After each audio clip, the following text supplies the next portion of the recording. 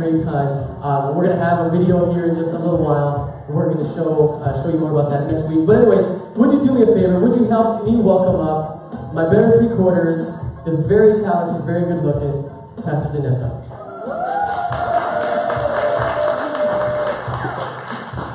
Earning those brownie points, right? Thank you for saying that. I feel the same way. About you, of course. Yeah, so last week was amazing, wasn't it? If you weren't here last week, you can check it out. We do have a YouTube channel. Oh, look at us, all fancy. We got a YouTube channel that you can check out. We have all of like 10 subscribers, so if you wanted to go and subscribe right now, you can like literally right now double our subscribers. Yeah, it was super amazing. So anytime you miss out on a week or you want to just listen to worship throughout the week, we do post the worship sets as well as the messages on the YouTube channel, so you can check those out. You can replay them. Maybe there was something that you didn't quite catch during the sermon. You're like, wait, what did she say again? Subscribble, I think. And so you can just go back and watch those and be able to check it out. Well, I'm so excited that you're here. I'm just super excited that Jesus continues to show up, because that's really what I need. I need more of him and less of me in my life. And so we're going to be starting today a new series called Your Life Elevated. Look at your neighbor and say, Your Life Elevated. And this is something that I'm super excited about. I felt like the Lord put this series in my heart probably about 6 months ago. And I kept asking God, is it time? Is it time? Can we go? Can we go? You know, kind of like a kid who keeps asking, are we there yet? Are we there yet? Are we there yet? And God's like, no, calm down, sweetheart. I will let you know when it's time. And I'm like, how do you know when you're hearing from God? And so I was just sort of waiting, holding out for it. And then he said, okay, right after Easter, it's time. And so I said, okay, great. And I love, because it's something that's been brewing in my heart, something that God's been doing, and just reminding me of these simple truths. And so there's going to be a 4-part series that we're going to be talking about. And maybe some of you who are close friends of ours have gotten a text asking, what is God speaking to you in these certain areas? And so we're going to go through each of these over the next 4 weeks. And so I would encourage you to take notes and come back every week and see what God is kind of building, because it's a building series, and I believe that God is going to use it to transform each of our lives. And so the first part is all about heart. And I love rhyming things or keeping things similar, because it helps us to remember. The first part is about heart, and so we're going to be talking about that a little bit more today. And then next week, we're going to be talking about home, and what does it mean? What does it look like when your life is elevated in your home? What does it look like when God begins to elevate things within your home? And then the third part is your health. And I know this is something that people say, oh, that's not really a spiritual thing. It is absolutely a spiritual thing, that there is so much connected to us being healthy and being whole, and how God desires to bring healing and wholeness to us. And so we're going to be talking about that and interviewing some people from our church who have been on a health journey, and how God is just challenging them and encouraging them in their health. And then the final thing is the hustle. Not like not that hustle, okay? Everybody getting on their disco pants, ready to go right now. Not that kind of hustle, but we're going to be talking about hustle. You know, what you do from the 9 to 5, what you do for a living, your careers, that kind of thing. And also just how you bring in an income, how you make a living, all of those kind of things. Because I believe that God is not just concerned about our hearts. I mean, he loves your heart, and he's after your heart, and he's concerned about your heart. And last week we talked about how he knocks on the door of your heart, and he's trying to get through to you in your heart. But I believe that God is also concerned about our homes. What kind of household are we living in? What kind of children are we raising up? What kind of marriages do we have, or do we aspire to have? What kind of families do we desire to be? And he's also concerned about our health. What kind of whole people are we being? Are we being hypocritical and saying, God can only change one part of my life, or can he in fact change the whole part of us from start to finish? And he's concerned about all of these things, and I'm excited to get into that. And I want to kind of pose the question as we start out this series with this idea, because this is something that God has been challenging me with for the last couple of weeks, couple of years actually, where he has just been kind of calling me out of the shadows. And I love the shadows, because the shadows are safe. The shadows, you can just be unseen. slowly pulling me out of these places where I don't necessarily desire to be, and been challenging me to grow in different areas of my life, not because I'm special, not because I'm super amazing, although maybe I think that he might think that about me, but I believe that he desires to do that with each of us, that there is something he desires to do in our lives, and I'm so grateful that he's given me these opportunities. And the question, or the thing that he's been challenging me with, is this idea. Imagine what your life would look like, would be like, if you were winning in all areas. Hashtag winning, right? Everybody wants to be winning, right? Imagine what your life would look like if you were winning in all areas. And I think if I were to sit down and personally interview each person in this room and say, okay, how are you winning in your life? You might be able to say, oh, well, I just got a raise at work and I'm winning at work, but at home things are falling apart. It just doesn't make sense. Or I might be able to ask you, how are you winning in life? And you might say, oh, I have this crazy, amazing marriage, but my kids are driving me crazy. How many are with me on that one? Amen. And so we can go through each area of our lives, but I believe that God wants us to live a life more abundantly, that he wants us to not only be winning in one area or one part of our lives, but he wants us to be winning and growing in every part of our lives. And part of us winning is being able to recognize and identify what is a win. Because sometimes we can get so caught up in what the world views as winning, right? If I have X amount of dollars in my bank account, then I'm winning. Or if I have X amount of followers on social media, then I'm winning. Or if I have, the most perfect dressed children, then I'm winning. Or, whatever it might be. If I had all straight A's, then I'm winning. But what if I get a C? Am I still winning? And so I believe that God is going to be challenging us over the next couple of weeks. And so if you're just trying to figure out, what does God want you to do, and what does it look like for you to win in every area of your lives, I want to encourage you to come back and hear not only from my story and Pastor Zach's story and how we've been challenged in these ways, but there are going to be different stories that we're going to be sharing along the way. And so this week we're going to be talking about heart, and I love heart. Heart. You know what I mean? Heart is something that is so focused on. We focus on heart a lot when it comes to church, right? Love the Lord your God with all your heart, right? That is, I'm glad somebody knows their Bible, thank you. And so we focus so much on heart. In fact, Jesus talks about heart over and over and over. But before we get there, we always like to ask maybe a little question or do a little mixer. And so this week, I'm going to ask you guys a question. And it's very non-spiritual, but roll with me, okay?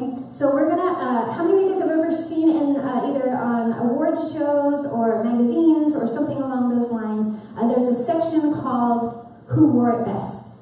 Have you guys heard of this? Okay. So maybe some, not all, okay.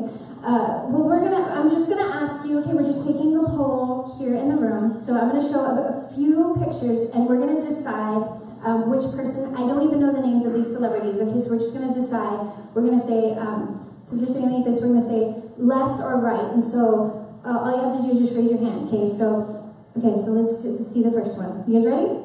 I don't think you're ready, like, some of you are not, do you want to do some more? Okay, some of you are ready, okay, so here's the first one.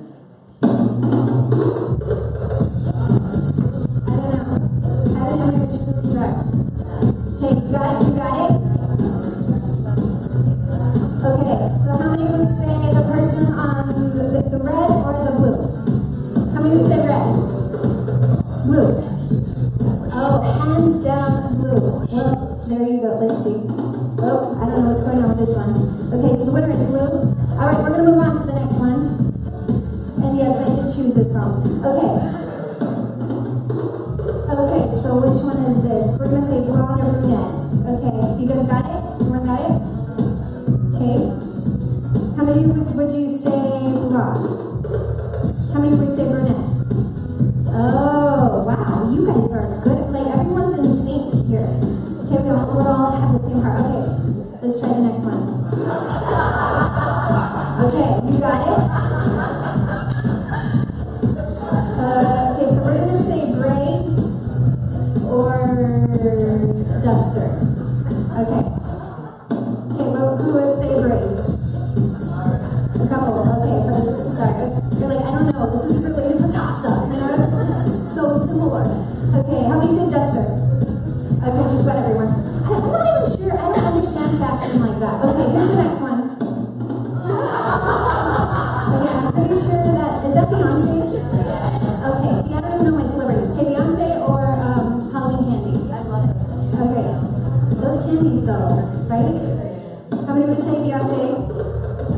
Just about everyone. Yeah, she's getting some love here. See, Beyonce, I know you're watching. We love you, Elevate. Come visit us. All right, next one. Okay, don't be mad, you guys. Don't be mad. Okay, final one. Okay, you got it? Got your vote? Lock it in. Okay, how many of you would say Trump? Only a few. You got it. How many of you would say porn? Okay. That was a toss-up. All right. Well, you're probably wondering why I ended on this, because I was kind of done with that song. But it's so interesting that we all kind of made a judgment, right? We all said, okay, which one do I like better? This one. We were all pretty much in agreement, except that last one. We had a few Trump supporters. I don't know. We won't talk about that. We won't talk about politics. But I grew up in the 90s, and if you can't tell by my bun, right, like I got a 90s bun going on. I grew up in the 90s, and I remember so much, like I thought I was a gangster, because gangster rap, that was big in the 90s, and I was kind of small, kind chola, and so I'd be like, oh, what, like Biggie Smalls, what, like I'm not gangster, but in my mind, I was a gangster. And every time I would listen or hear Tupac come on, and my brothers were both, they actually were gangs, they were gangsters. But I remember when every time the songs would come on, I'd be like, oh, what? Like I'm like Tupac, like only God can judge me. Have you guys ever heard that? Only God can judge me. And I think it's so interesting that sometimes in church that people will say, well, I don't want to go to church, and the number one reason is why? Because they feel like they might be judged. Now, obviously, if they came into this church, we would totally judge them, because we just finished judging all of these. No, I'm just kidding, we wouldn't judge them. But I think it's really interesting because it kind of comes natural for us, right? It's a natural human thing to make a judgment. Now, it's not saying I judge your behavior, I judge your character, I judge what's going on in your life, but I think that we can make a judgment or an assessment on what we like better, right? Red or blue, blonde or brunette, whatever it might be. We can make a judgment, just a general assessment based on what we're seeing, what we're viewing, what we're ascribing to. We can all do that. And I think it's so interesting that a lot of people get turned off by the church because they think, oh, well, I don't want to go to church because every time I go to church, I get so judged. All they do is judge. And I think that is everywhere. That when you go to work, that they might make a judgment based on how you're dressed. If I showed up to an office place wearing these fancy, stylish jeans for an interview, and I'm like, so what's up? I came here to interview for the receptionist. And they're like, they might make a judgment just based on how I look, right? Just based on the outward appearance. They might make a generalized assumption about my qualifications for this job, right? We can all agree on that. And so I think that it's so interesting, and I want to talk a little bit about this. I want to dive into this a little bit more, because here's what I know. I know that what I desire for this church to be is to be a place where we do allow the Lord to do the judging, but this is a place where people feel safe. This is a place where people can come in and be and belong and let God challenge and change them from the inside out. And it's not our jobs to change people, but our job is to invite the Holy Spirit, just like we did earlier during worship. Invite the Holy Spirit and say, Holy Spirit, you are welcome here to do whatever it is you want to do and say whatever it is you want to say and move and change things as you desire. And sometimes that's really hard because we want to make it happen quicker, and we want to make it happen our way, and we want to try and make it, force it and fix it and change it and do all of those things. But I believe that God is going to use a church like this when we're willing to say, hey, let's pray for each other. If somebody's going through something that we don't understand, or it doesn't make sense, or it doesn't align maybe with what we think, and just pray and allow the Holy Spirit to do the work. Can we be like that? I hope and I believe that we can. And so I want to share this scripture. And really, this is whoa, not that. But this is a scripture. I think that if we can model our lives around this scripture, if we can be a church that decides to and understands to and aspires to be like this. See, this is what the Lord said to Samuel, and we look in 1 1 Samuel chapter 16, verse 17, if you're taking notes. And if you have not read 1 and 2 Samuel, do yourself a favor and start there. If you're like, the Bible is so weird and confusing, start here. It's like a novella. It's like a Korean drama. I mean, you read it from start to finish and you're like, I just want to know what happens, right? It's a great novel.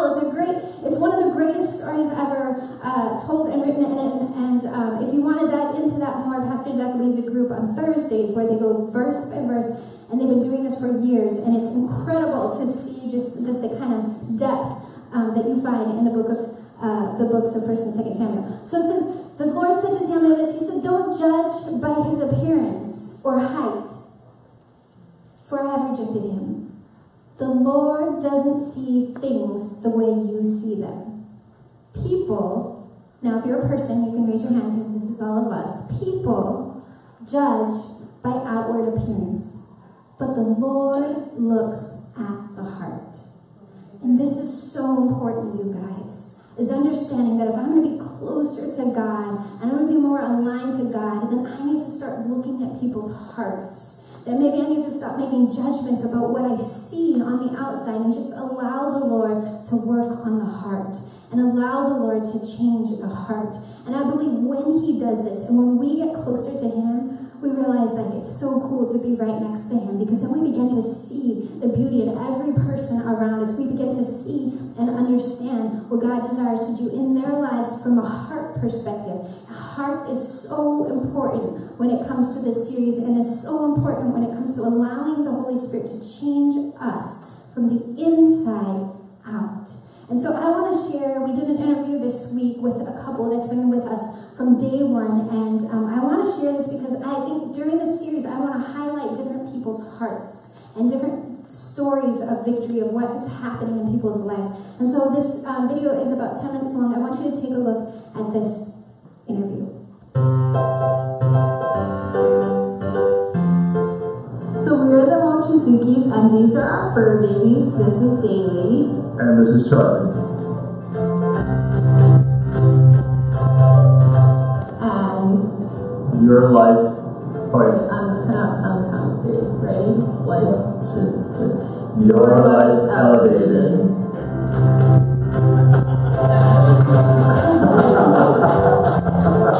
Alright, we're Del and Sean Mochizuki. Well, I'm Del. And I'm Sean. That's Sean. And we've been going to Elevate for almost 2.5 years, ever since we were in the Baumgartner living. I think for me, it's. Oh wait, look at the camera. Okay. For me, I'm in a period of transition right now, and just a little bit of background on myself. My entire image and self-worth was wrapped around my career and my ability to provide for myself and for my family. Your identity. My identity. And right now I'm in the middle of transitioning from a previous career into a new career. And so really my wife has been the breadwinner for our family. And it's been a transition for us.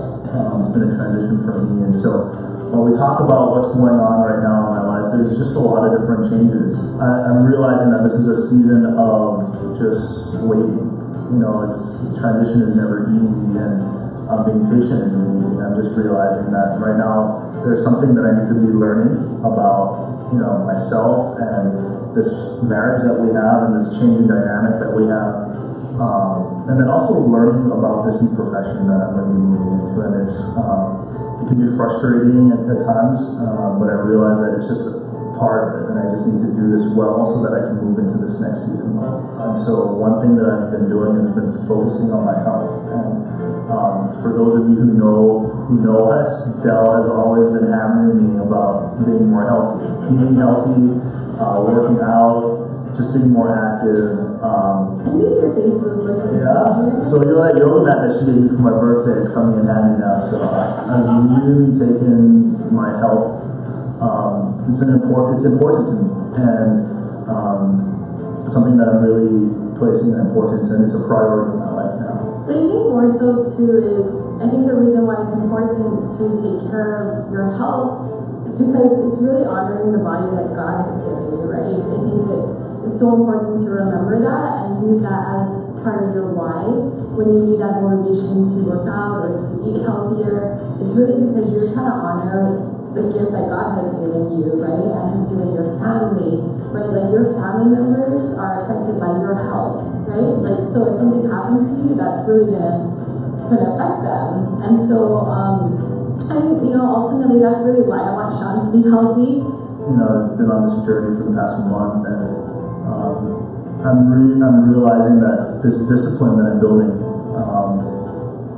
is something that can be applied to, say, my relationship with the Lord in terms of my prayer life, in terms of getting into the Word.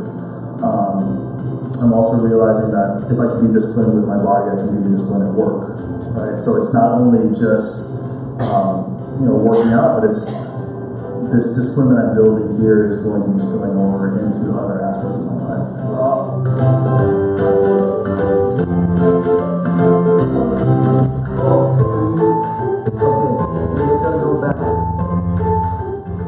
I think for myself, along with what Sean said, I think that God's really sort of changing my heart, I guess, doing work on my heart, because I think my natural instinct is, hey Sean, you're the husband, you're the man of the house, like, you need to do your share, and if you're not working full time, you need to make sure that every hour of the day you're studying real estate. That's what we want to do, and that's just like it's the boss part of me, the business hat part of me. But I think God's really speaking to me and saying, Del, there will be seasons in your life and in your marriage with Sean where you're gonna have to take a step back, and ultimately I think God brought us together and is blessing our marriage and is reminding me that we're a team. This is a team effort. It's not just me, it's not just Sean, it's not Del has to do 50, Sean has to do 50, right? I think Pastor Zach and Pastor Vanessa during our premarital counseling, one of the wisest things that they told us is that marriage is never 50-50, it's 100-100. And I think God's really been humbling me and working on my heart in that sense. In the beginning, I did struggle with that. And also to be less selfish. I think God's really speaking to me in this season to be less selfish, to really hear people. As you know, I like to talk. I think I'm a natural carrot. I did this recent, what they call disc assessment, and I found out that I'm a carrot with eagle tendencies, whatever that means. But apparently a parrot likes to talk, and a parrot likes to interrupt people, and a parrot likes to talk over people and not really be an active listener. And so I'm just messing. I feel like there's a little bit of parroting. Back to the point. So anyway, I think God's really teaching me how to be, or challenging me to be less selfish in this season, to really support Sean. Through this transition, I realized that whatever might be hard in our marriage, it's even harder for Sean during this season. And so God's really challenging me to be supportive of Sean, to really give him the words of affirmation that he needs in this season, because he is a words of affirmation person. And to just remind him that he is just such a valuable person, not only in my eyes, but the Lord's eyes as well. I remember there was one night when we were talking, and we were sharing with another couple about the season that we're in, and I just started crying because I just couldn't believe how insecure I felt you were, and how you couldn't see how much value you have and how much value you bring to the table.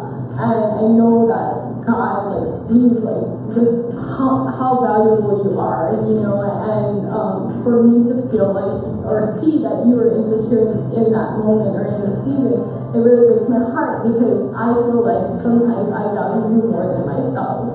And so anyway, it really gets me all teary-eyed, because it's cool to be able to cheer you on the sideline and see this growth, and it's, I think before maybe I would be insecure in that, in the sense that, hey, she's way more successful than I, But we're a team, and like the successes that you're enjoying now at work and professionally, it's like, dude, that's my wife now. You know, that's my partner, and I think the Lord has really changed my heart, and I like the fact that I'm maturing and being able to see beyond just what's going on for myself, but what's going on in our team that we have.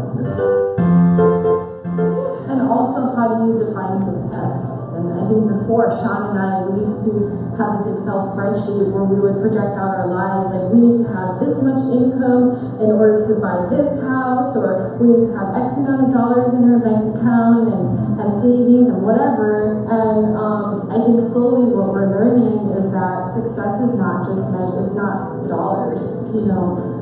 When I look at the Bumgardners, they have such a rich life. That to me is success. If you look at their kids, and they're just such a blessing, right? Like that itself is God, you know. And Sean and I, for us, we just really are so inspired by that, and we're learning that success is not defined by your bank account. You know, it's not defined by your title.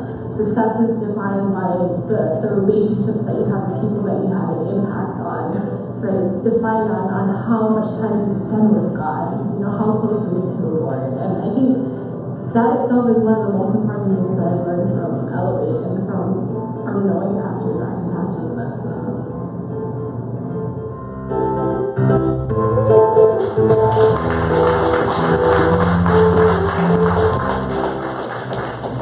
Your life elevated.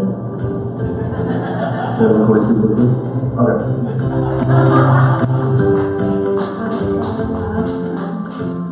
Well, we could just do the altar call right now. Let's just give our hearts to Jesus. That was amazing. Thank you guys for sharing your story. Isn't that amazing? I love hearing people's stories because it helps you to understand that you're not alone. And it helps you to understand part of your story and part of your journey and what God is teaching you. And so today, I'm going to just touch a little bit more on this idea of heart. And as I was praying, this scripture always comes to mind for me, and it's in Proverbs chapter 4, verse 23. It's one of my favorite all-time scriptures. And before, when I first heard it, it didn't make sense to me at first. It says, above all else, it means the most important thing, at the top of everything, above everything else, guard your heart. For everything you do flows from it. And if we could begin to understand this and live this way, that we're in a place where we're guarding our hearts. And I always used to think that meant like, guard your heart against sin. You know, don't let sin come into your heart. And although that might be part of the truth, I believe that part of guarding our heart is being protective about what we allow to come into our heart and what we allow to go out of our heart. Because another proverb that's my favorite, I didn't quote it today, but it says that our hearts, that whatever is in us, that is in our heart, that it will come out through our mouths. That whatever is the abundance of the heart will come out through our mouths. And so what is in your heart will eventually come out. And so it's important to guard not only what you bring into your heart, but what you allow to come out of your heart. And allowing the Lord to set up guardrails around our hearts and saying, hey, what kind of things am I measuring success by? I love that you use that analogy. That's the thing that really spoke to me, is what is your measure of success? Because I think it is so easy to find our measures of success out there and what everyone else is doing, on what everyone else's life looks like, on what everyone else is saying, and how everyone else is doing. But it's really important that we understand, what is God's measure of success for us? What does that look like? And if I'm allowing my heart to align with His, and I'm allowing my heart to be connected with Him, and I begin to understand and walk with Him and know what it is to have a heart that longs for Him, to have a heart that loves Him, to have a heart that serves Him, to have a heart that reaches out like He reaches out, because He is the greatest example of this. I want to talk about this before we close out this time together, and this is a word that sometimes is very confusing. In fact, if you're new to church or new to faith, it can be very confusing. And the words condemnation versus conviction. That there are these two different kind of things that happen in our heart when we're trying to figure out, what does God want me to guard my heart from, and what is does he want me to guard my heart for? And I always used to think that, oh, well, it's just guard your heart so that you don't get your heart broken. And so I would put up all of these fences around my heart, and I wouldn't let anyone get super close. Only one or two people could get really, really close, because if they got close, they might hurt me. Maybe some of us, we've been living our entire lives like this, with all of these fences built around our hearts, and we don't want to get hurt, because what if people hurt me, or what if people judge me, or what are people going to say about me, or what if people know really what's in my heart? Would they still like me? Would they still be my friends? Would they still desire to be around me? And I want to talk about this for just a minute, is the difference between these two. Conviction is from God, and condemnation is from the enemy. How many of you know we have an enemy that is fighting against us in our relationship with God? That conviction is from God. Conviction is saying, hey, wait a minute, something isn't right. It's this kind of red light. It's this alarm that goes off and saying, hey, there's something I need to tune into here. There's something I need to pay attention to here. And I love this because it kind of lays it out real simply. If you're trying to figure out, hey, is this an idea that I have, or something that I need to do that is a conviction of mine, or is this something that I'm feeling bad about, I'm feeling guilty about? How do I know? What is the difference? Conviction leads to life. That it's not just, hey, you shouldn't do that. It's you shouldn't do that because there's a better way. There's an easier way. There's a less sorrowful way. There's a way that is not so difficult. Conviction ends in joy, and condemnation ends in sorrow. Conviction makes us want to change, and condemnation makes us think we can't change. How many of you guys have ever thought that before? Nothing is ever going to change. No matter how hard I try, maybe in one area of your life, everything else is like, yay, it's perfect, it's wonderful, it's magical, but there's one area of your life that you just keep, oh man, every time I get to this part of my life, every time I get to this area of my life, I just can't get a break. I just can't, it just doesn't seem to be working. It just doesn't seem to be coming together. It just, and you adopt these mindsets that are not from God, and it makes you think that you can never change. Why do I mess up everything? Why is this never going to change? Why do I keep finding myself in the same place over and over and over again? The conviction of the Holy Spirit makes you want to change. There's something different that happens. Conviction leads to new identity in Christ. And we know that the opposite of conviction leads to old identity in sin. That we begin to say, oh, well, I just mess up all the time. Well, I just can't get it right all the time because I'm just like this, and everyone in my family is like this, and my grandma's grandma was like this, and my grandma's grandpa was like this, and so on and so forth, and we always just struggle with this because this is how our family is. But I believe that there is something different that happens when you begin to say, no, I am a new creation in Christ, that God has genuinely changed my life, and I'm not just doing this so that I can make everyone else happy, but I'm doing this because it leads to something greater. Conviction brings specific awareness of sin, where you say, hey, wait, I know I shouldn't be doing that, and I'm not doing it just because everyone says not to do it. I'm not doing it because the Holy Spirit is convicting me, and when I do it, I don't feel right. There's something not right about it. And condemnation brings vague uncertainty about sin. You're like, is it really right or wrong? Is there really a line? Conviction looks to Jesus. Condemnation looks to self.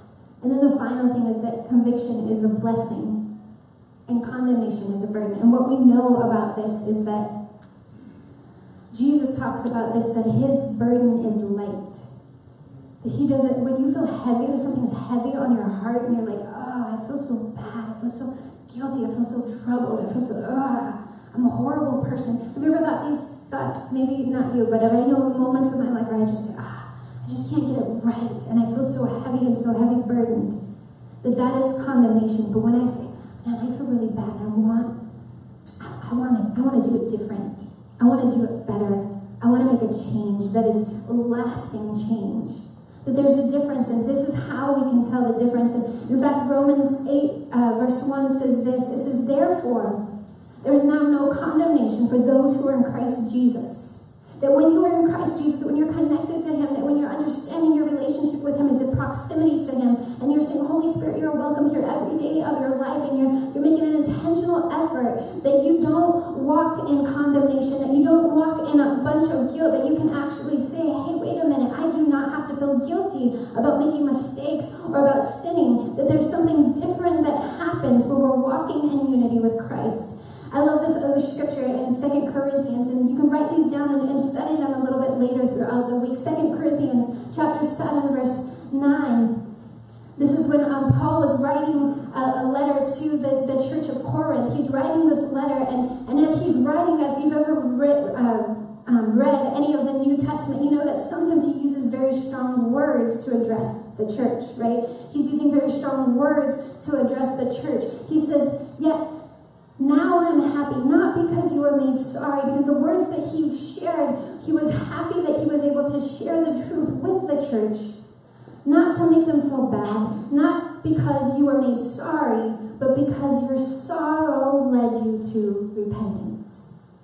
For you became sorrowful as God intended, and so you were not harmed in any way by us. In other words, the Holy Spirit came in and he made you feel sorry, and he made you say, wait a minute, there's something not right here. We need to make a change, and we need to change and pivot direction, go this way, because the Holy Spirit is guiding us.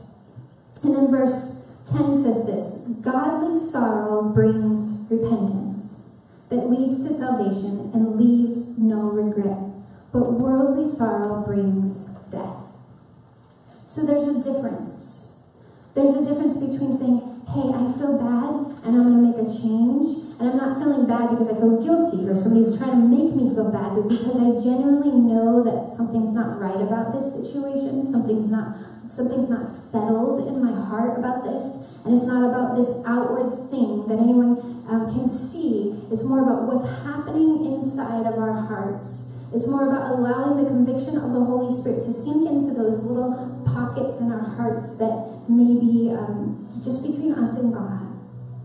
And then when the Holy Spirit comes in, and we do feel bad, and we say, wait a minute, I feel like just something's not right about this, and I want to change because I want to be a better version of myself. I don't want to change so everyone on social media can like my posts. I don't want to change so everyone can say, hey, good job, high five, you're wonderful, you're amazing, you're awesome. I don't want to change for any other person, but I want to make a genuine change in my life and in my heart, because it's the conviction of the Holy Spirit that leads us to repentance. And what repentance means is when we turn from what we were doing and turn from our way and our ideas and our thoughts, and we turn toward God's way and God's ideas and God's thoughts. It's a very simple thing. And this happens to us on the daily. And sometimes we can be so caught up in our day, so caught up in what's going on, that we miss it. But I believe that God wants to challenge us as a church to grow in this area of heart, that we understand the difference between, I don't just feel bad about this, I don't feel guilty about this, and keep going on to do it. But there's like a deep sorrow in my heart. Like when I do this, I just want to cry because I know it's not okay. That's the difference. That it's not hovering over you and making you feel bad, but there's something that clicks inside of us that changes internally. And the Holy Spirit allows that to happen because he is such a gentleman. I love that about him. He doesn't beat us up over like the ways that we make mistakes or we sin. He's not like, hey, he's not a mean and mad and aggressive God. In fact, he's such a loving God that he says, come here, come close, let's be close. How did that make you feel? When you did that, when you said that, when you went there, when you did that, how did it make you feel? And I don't know about you, but when the Holy Spirit convicts me of things, I usually just weep. I say, it didn't make me feel good. I shouldn't have said that to my husband. I shouldn't have said that to that person. I shouldn't have acted out even though I really wanted to. And I think it's human nature just to say, oh yeah, well you know what? And just let it go. But I think it takes a really strong, disciplined person to, in your heart, let the Holy Spirit give you direction and say, hey, it's time to make a change. And I believe that God wants to change our hearts more and more to make us more like him. the same question at the end of our service, because this is a question that only you can answer. Only God can judge me. This is a question that really you get to answer it. You get to spend a moment with God. And on the back of your bulletin, there's a space where you can write that down, or you can pull out your phone and just write it on your phone under notes. And I want you to seriously consider this question: what is God speaking to me? That maybe as you were listening to Dale and Sean's testimony about identity and just some of the things that they're walking through and going through in this season, you said, oh my goodness, that is my story. Something about what they shared ministered to you in a way that there was just one phrase that changed your heart. Maybe as I was talking about the difference of condemnation and conviction, and you've been kind of trying to figure out, do I feel bad because it's wrong, or do I feel bad because everyone else wants me to feel bad? Why do I feel bad about this?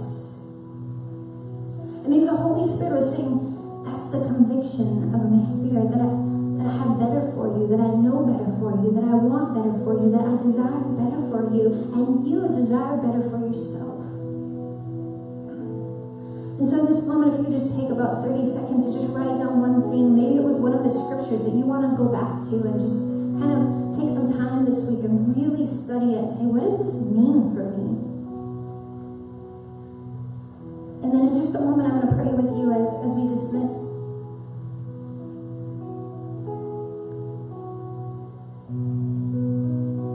But I love how sweet God's presence is.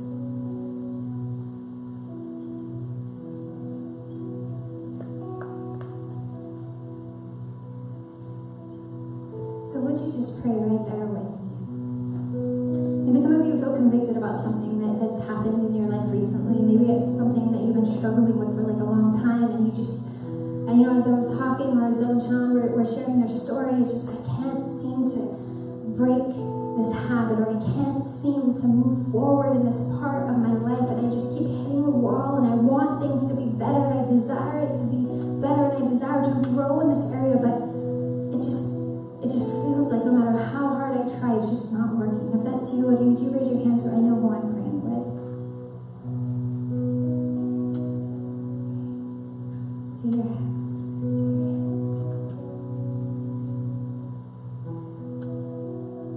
Let's pray.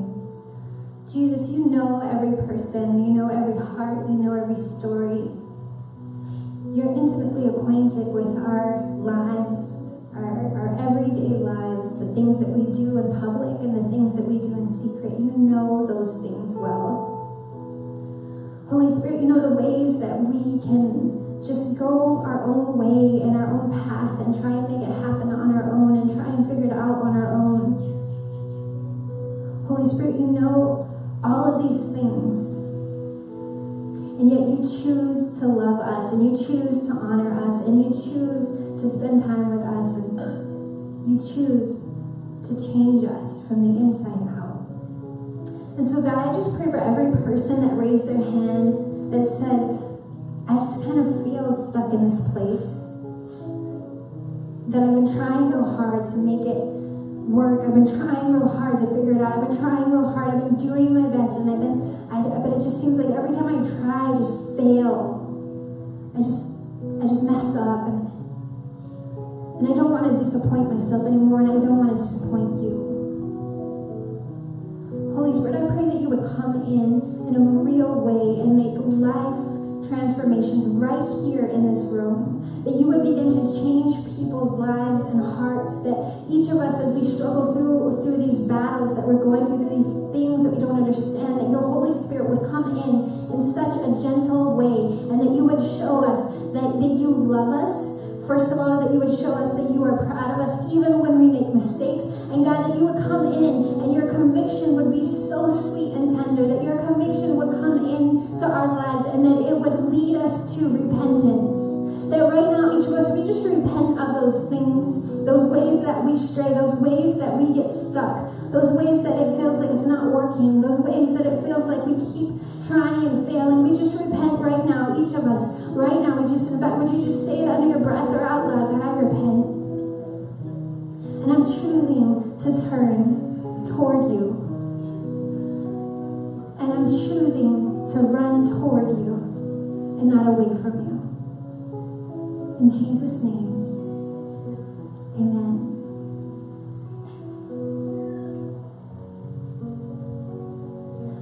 I want to invite you guys to stand real quick. I'm going to say one final prayer, a blessing over you as you go. And I know we kind of ended on a very serious note. But what I want to do also is, I love to hear like the real story of what's happening. And maybe if you're just like, you feel the Holy Spirit is just like, your heart is kind of still pounding and you're still processing through what's happening or what you're going through, I want to make myself available to pray for you. And so I'll be up here in the front if you need additional prayer, and I would love to do that.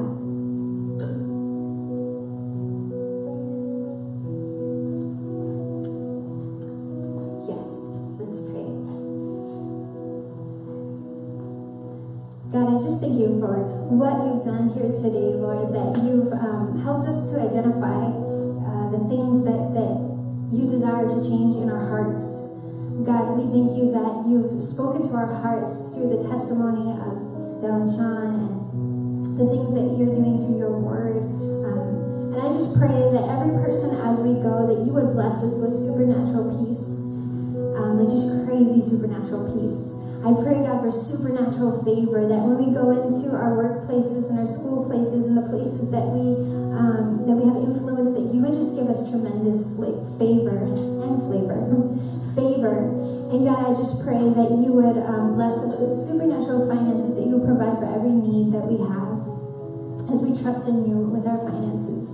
We love you, we trust you, and I just pray for protection over all of these people as they go. Would you protect them? Would you watch out for them? Would you guard them, even against car accidents and crazy things that can happen? Would you just have a protection over them, just a covering over them as they go, Lord? I love them, and I know that you do too.